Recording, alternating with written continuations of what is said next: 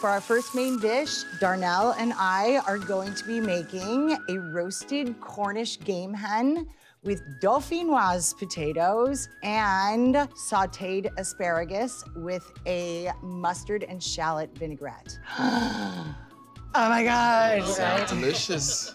Darnell is gonna be making the chicken. I'm going to be making the potatoes and the asparagus.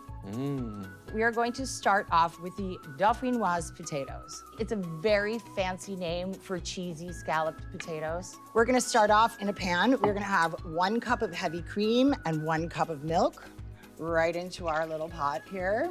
I'm going to season it with some salt, nutmeg. A little bit goes a long way. I have these potatoes. They're called Yukon Gold potatoes. Delicious. They have a really yellow interior and they're kind of really creamy when they're cooked. And we're gonna slice these potatoes. It's a push-pull. Notice, all of my slices are pretty much the same size. Size does matter.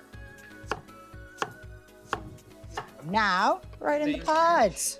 I have this herb called thyme, and I'm throwing it in my pot. Now, I'm going to throw in 2 garlic cloves.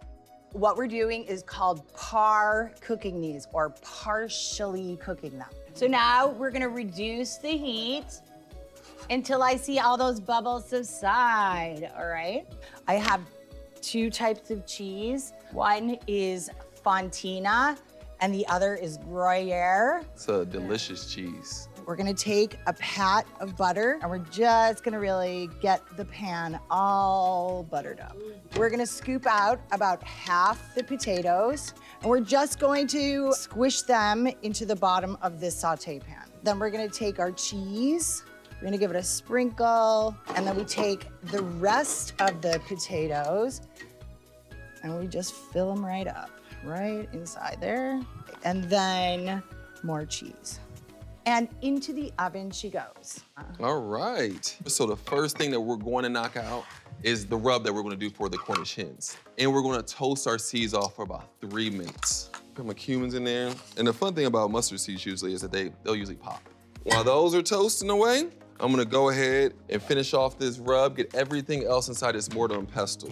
Got my black and peppercorns going in there. This is like the world's first grinder. Push down and turn. We have dried cilantro, dried thyme, and dried parsley. We have onion powder right here.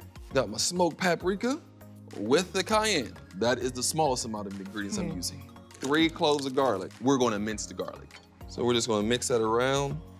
And then I have my olive oil, 4 tablespoons of olive oil going in. And you see this consistency now, 1.5 tablespoons of salt. And finish this bad boy off. All right, so the Cornish hen is a young female bird, very young.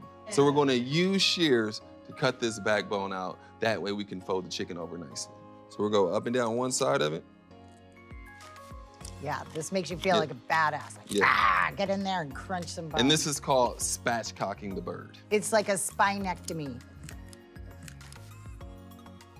Just like this. You see this? So I'm just gonna have you press down on the bird to flatten it out. I have my brush. With this, I am rubbing this bird from both sides. Move the legs back. I want the seasoning everywhere. We are using a cast iron skillet. Putting my oil in there, so let's see it start smoking. So I got that chicken down, flat. I'm gonna push that brick onto it now. I would do about 3 minutes on the stovetop. Go ahead and pick your chicken up. And push it far back in the oven, because that's where it's gonna be the hottest. All right, so we're gonna cook our Cornish hens and we're gonna temp it to 165 to know it's done. So, asparagus. We hold it like this and we snap it. And it breaks. If you're feeling advanced, you could do 2 at a time. Right? We are going to do the blanch and shock. Blanch and shock. Salted boiling water. The idea is it should be as salty as the ocean. So like, you know, when you go, so like not the Dead Sea, but you know.